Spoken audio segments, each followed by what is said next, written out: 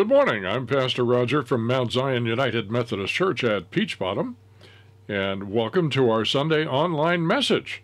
Today is the second Sunday of Advent, and since it's also the first Sunday of December, we're celebrating Holy Communion together during our in-person worship at Mount Zion today.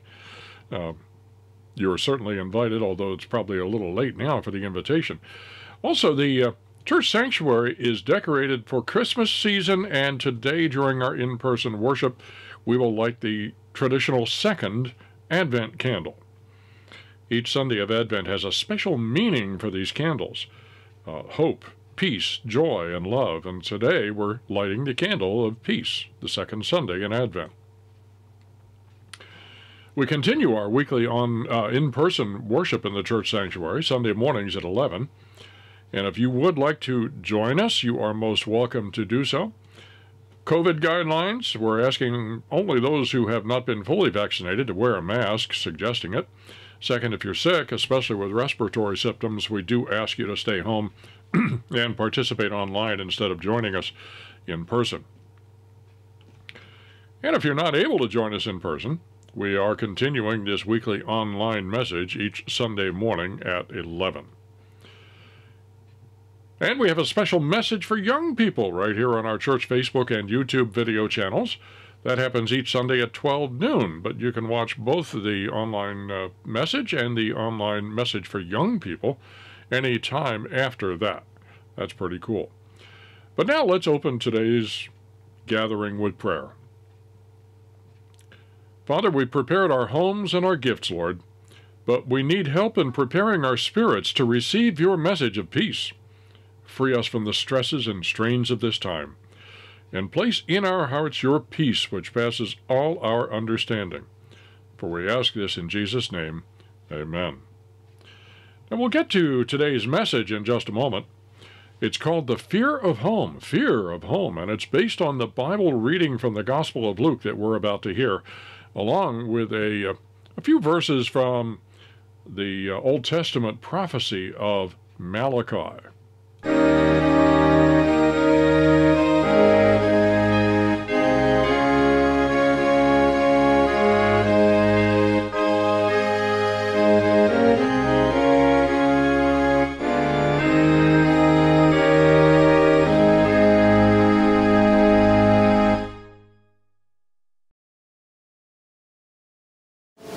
For 15 years, Emperor Tiberius had ruled that part of the world. Pontius Pilate was governor of Judea, and Herod was the ruler of Galilee. Herod's brother Philip was the ruler in the countries of Iturea and Trachonitis. And Lysanias was the ruler of Abilene. Annas and Caiaphas were the Jewish high priests.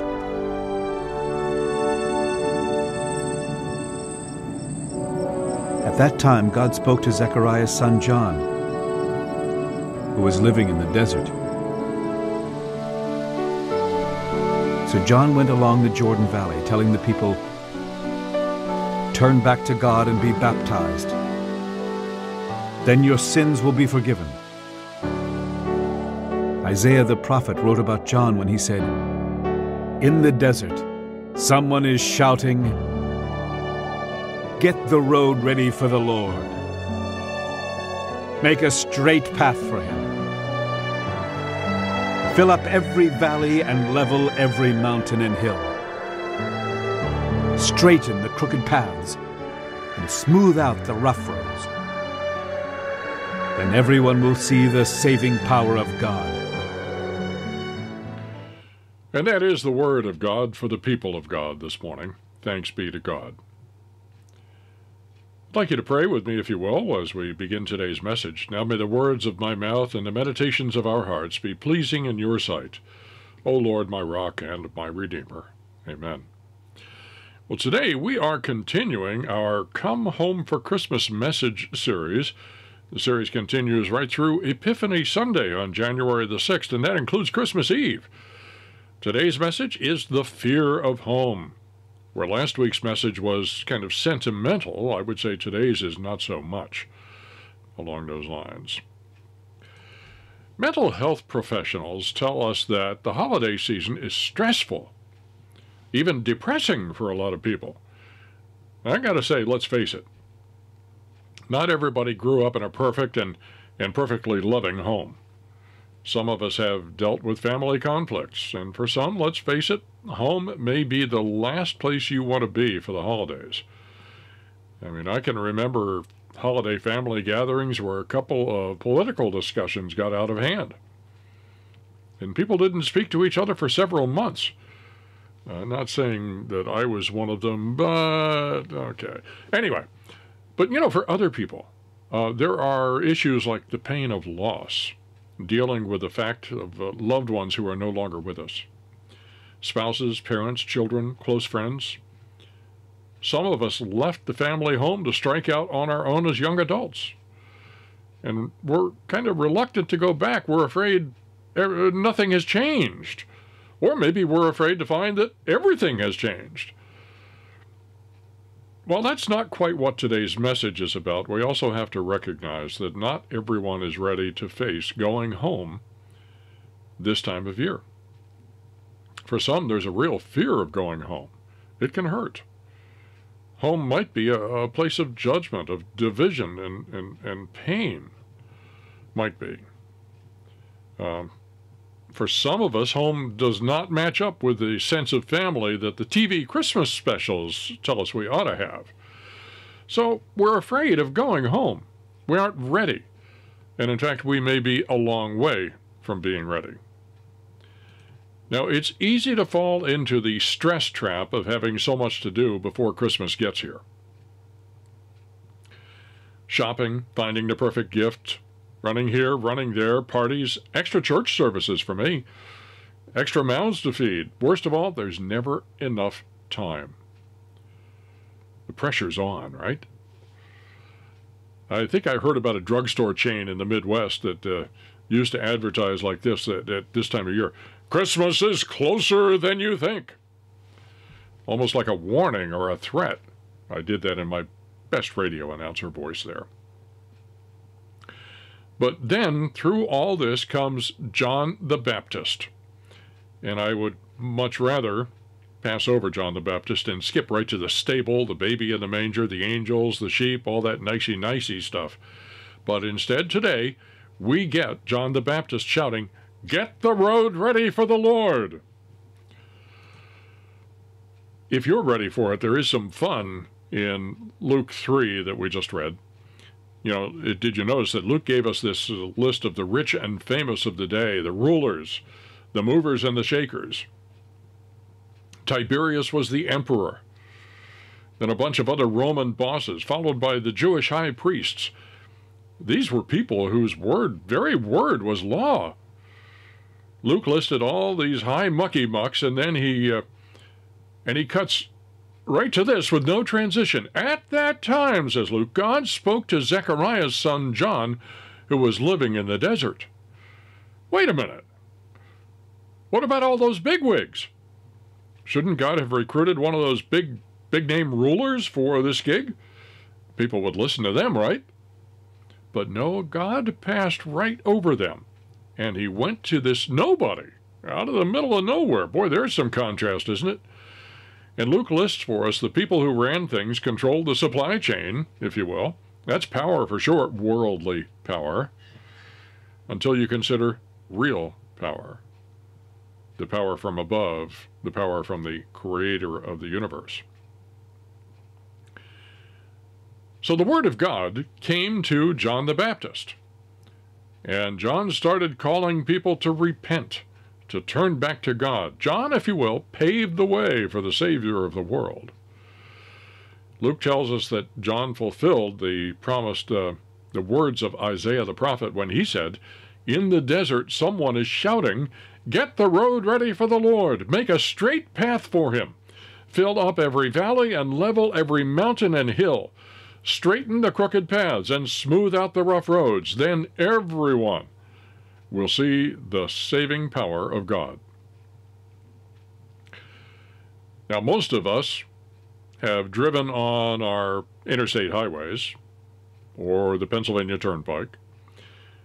And if your eyes are open when you're driving, you just can't miss the work that it takes to build a superhighway. And you know what I'm talking about. Hills and mountains have been cut away, like this one on the picture. The dirt and the stone from that work fills up the places where the road crosses valleys. So you'll have a straight and level road to cruise along. I understand, though, that in the time of John the Baptist, roads pretty much followed the contours of the land, up and down hills, around obstacles, a lot like most of the roads that are around us down at Mount Zion. I mean, seen a straight road around there lately? Not likely. So straightening out roads, leveling hills, filling in the valleys. Before a king would make a royal visit to an area, they would fix up and improve the roads to get ready for the king. And there's some major construction work for preparing the way of the Lord. You can't just sit back and watch. Get the bulldozers, the steam shovels, the dump trucks, all the heavy equipment you can find, and put them to work. God's got a project for you. Get the road ready for the Lord. Make a straight path. Fill up the valleys and level the hills. Straighten out the crooked paths and smooth out the rough roads. I've got a question for you. So do you think John the Baptist is talking about working on roads and highways? Or is it something else? John was calling you and me to get ready for the coming of the Lord, to turn back to God and get our hearts right with God. And I think you know that there are always some crooked ways and rough places in our lives, right? I mean, come on, you know there are things like, I'll list a few. Dishonesty, selfishness, pride, jealousy, lots more.